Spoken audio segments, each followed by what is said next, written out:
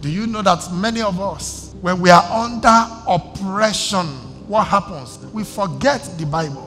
I say, look, let this one not be church. I will give you fire for fire. I will give you a piece of my mind. You have been giving so many pieces, I would wonder if there's anything left. You've given us so many pieces, no wonder there is nothing there. The Bible says, vengeance is mine. Leave it up to him. There are certain fights you don't need to bother yourself to. Your Redeemer will arise and fight for you in the name of Jesus.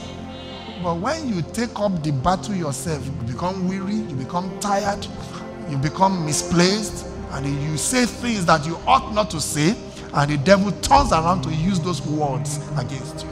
Even when you are bound by the cords of the wicked, it says, at midnight, what do? I will arise to give thanks to you because of your righteous judgments. Shout hallelujah.